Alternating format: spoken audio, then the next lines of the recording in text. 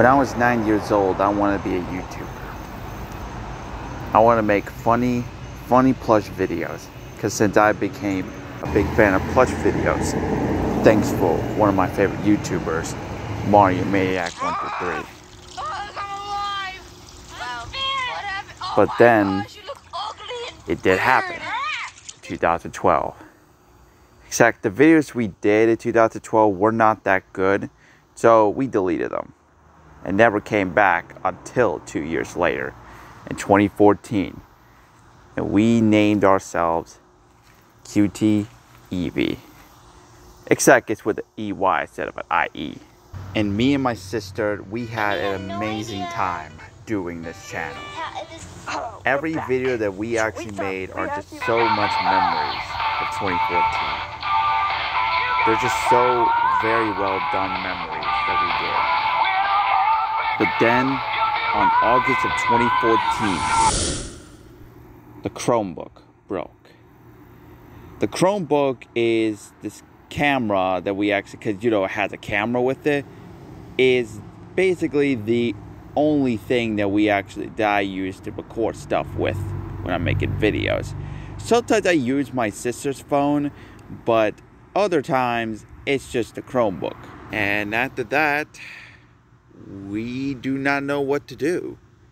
My sister gave up making plush videos, and I don't have a camera. And I think at the time I actually lost the Cutie Eevee account. And for a while, I never made a video ever since. Until our big return came. In September of 2015, my sister created me another account called Black Yoshi. Now, for a while, I just, use it to subscribe and just, watch videos and all that stuff. But then for a while, I noticed I literally been getting so much subscribers. Like, I was in the 20s, and I was like, holy crap. Like, how the heck am I getting so much subscribers? But then I noticed something. The channel is called Black Yoshi.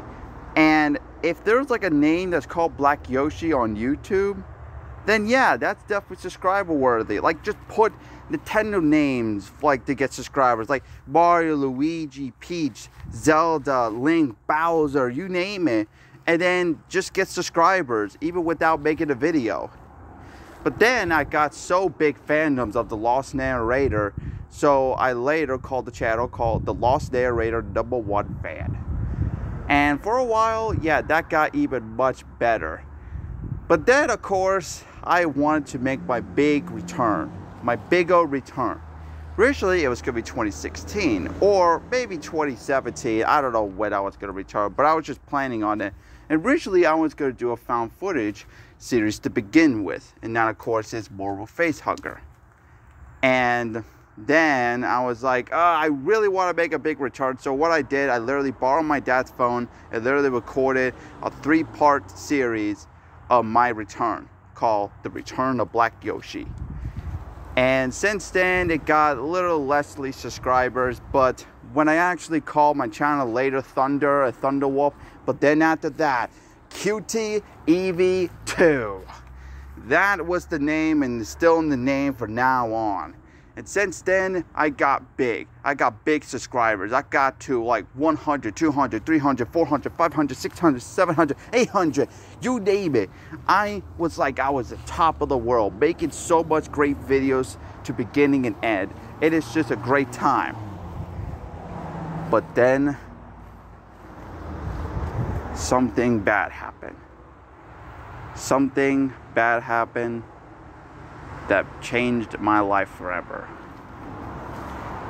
And that's why I'm making this. I am making this documentary to tell you the story of how my channel came to an end.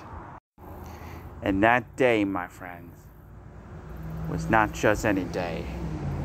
It was the worst day ever.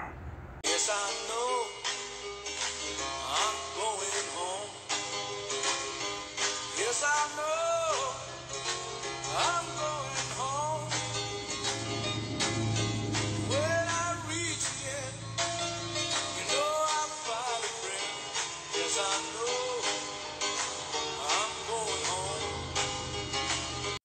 So, where to start?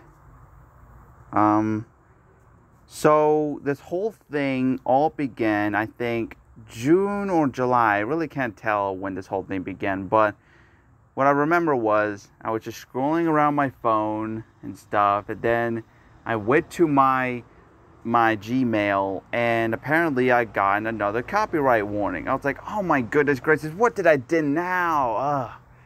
Because for the past darn years, I've gotten so much copyright troubles, and it freaking bugs me every single time, even till this day. But it is YouTube, so yeah, you know what they are, you know what they do, and yeah, you can understand that. But then, I read the whole entire article.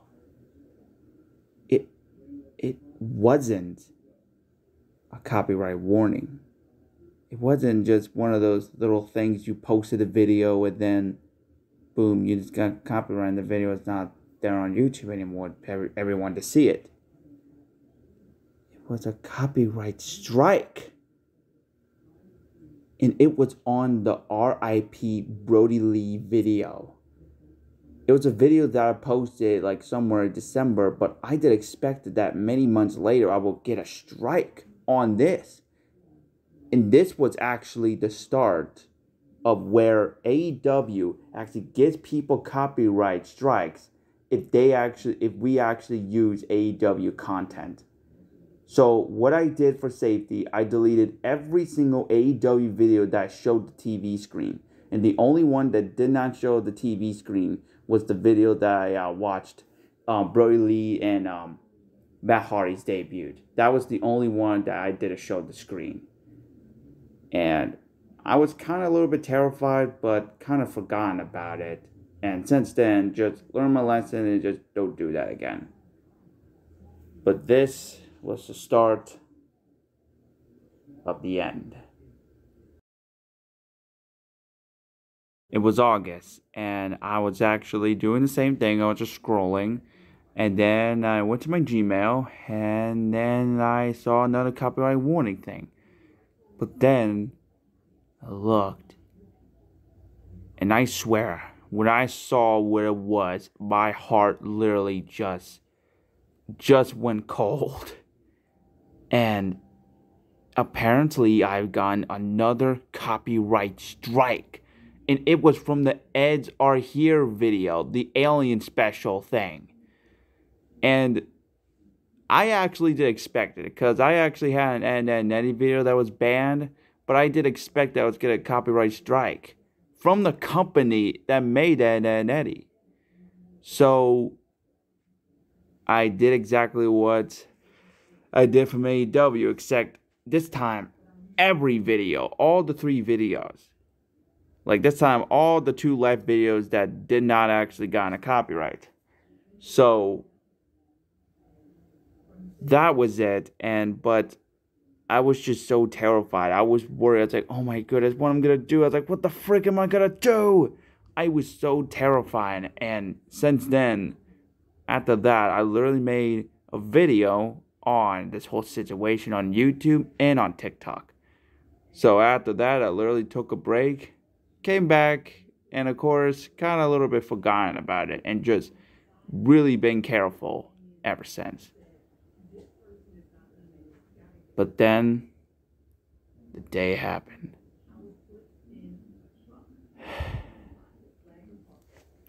On September 1st, 2021, I woke up and I was just hastily going to YouTube and watch Dragon Ball stuff, and then my YouTube would have worked.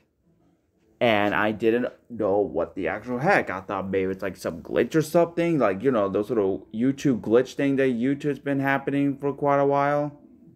I think you might know what I'm talking about. But point is, I don't know what the heck is happening. So then I had a thought. I was like, no.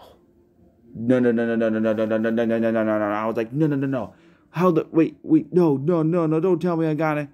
But then I looked at Gmail and I literally got it. And I swear, I was so paranoid, so terrified, I just couldn't even believe that I literally gotten a third copyright strike. And I was like, what did I do? But then I looked at the video, what the title of the video I got it from. It's my Pumpkin Corporation video. And I was like, wait a minute. It's like, I didn't use anything. I didn't use copyright materials. Like, what did I do?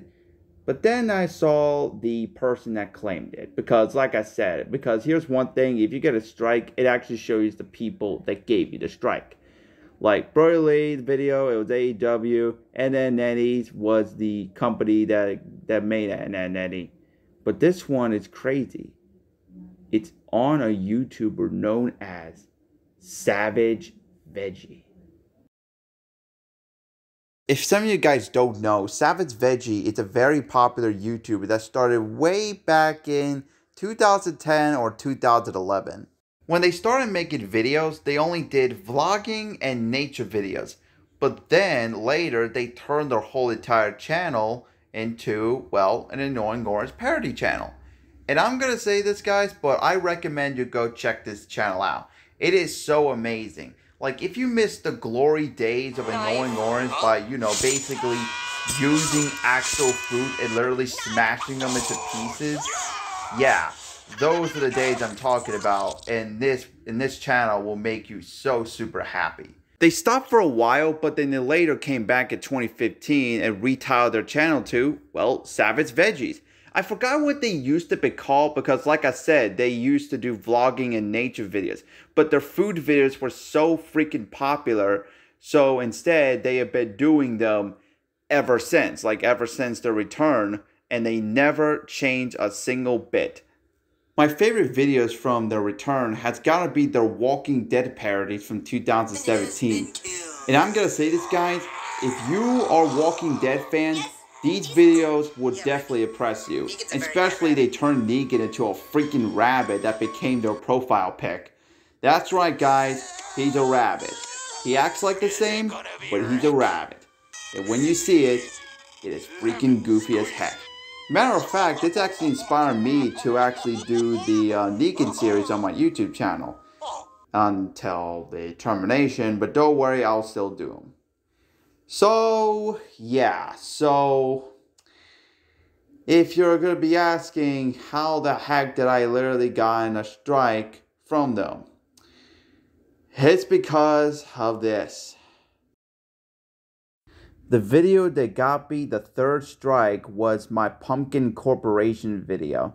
And the reason why? Well, let's just say I used one of their videos. And that, of course, is their Pumpkin Chainsaw Massacre video. AKA the video that I got introduced from them.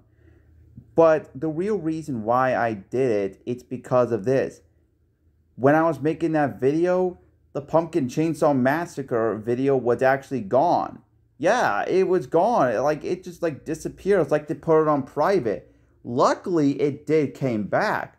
But at the time, it was gone. So I had to go find a different way to find the video. And I think I used a website or someone re-uploaded. I cannot really remember. But then now, years later, they gave me the strike. And this is just crazy. I was like, oh shoot. I totally forgot about that video. So what we did, my mom actually sent them a letter because I found out that they could actually basically get rid of the strike. Basically, I forgot what it was called. I think it was something. But what it is, basically, you press that button and of course the strike disappears. And that means basically that my channel will definitely come back. But did you really think that they're gonna reply back? Nope. Even when I comment them down, you think they actually they read my comment on one of their videos? No, they didn't. They didn't. But then, hours later, I was literally just waiting for a sign, and I was went to Gmail to see if they did it, but I didn't see anything from them. But then I saw another copyright thing on. And oh my God, my heart literally shattered when I saw it. That apparently my channel, Cutie Eevee 2, literally got terminated. And a matter of fact, 2 of my sister's YouTube channels as well, because they're connected to my Google account. And I just couldn't believe it. My heart literally shattered. And a matter of fact, there were some times that I literally almost cried. It's just like, oh my God. It's like it's over. All the things that I did are gone.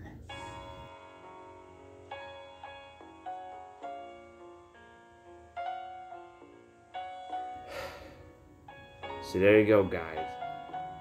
That was it. That was the whole entire story. That was the whole entire freaking story. What happened 3 days ago. September 1st, 2021. The day that I lost Cutie Eevee 2. The day that I've lost all the things that I worked on, all the great videos that I've been doing over the years, and not just that, all of my subscribers. I was in the 800 zone. I was 850 or something like that, and it's just gone. All the stuff that I've been doing are gone.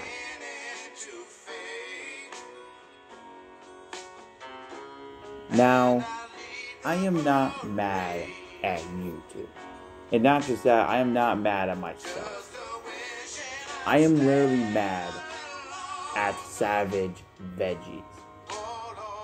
They could have just told me about the video. They could have just asked me to delete the Pumpkin Corporation video, and I would have done it. But instead, they gave me that third strike and literally made me lose everything that I've been doing for so many years. And I know they actually did not know I have gotten 2 strikes. But still, I really wish they would have just asked me before they literally do the strike. And boom, it would have been much better. But no, they literally made me lose everything that I loved so much.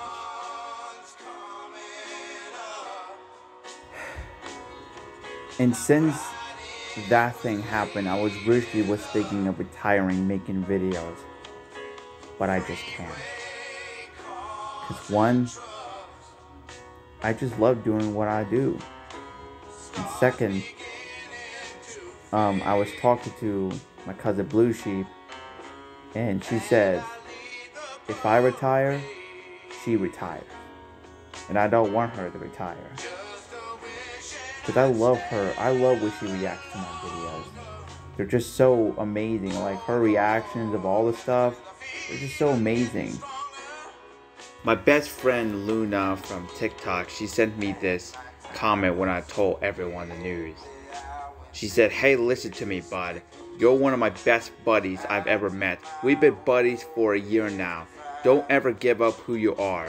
I love you, best bud. And I gotta say this, bud. She's right. Even though my YouTube channel is terminated forever, guess what? I am not going to stay down. I am not going to freaking give up right now, okay? Even though that my new YouTube channel is about like 5 subscribers, guess what? I'm gonna get more. I'm gonna get more freaking subscribers, alright? I'm gonna do it for everyone. I'm gonna do it for my family. I'm gonna do it for my friends. I'm gonna do it for all the fans all around the world. It is time for my return. It is time for my redemption. It is time to be who I am. My name is Cutie Eevee 2, and this is Cutie Eevee 2 signing out.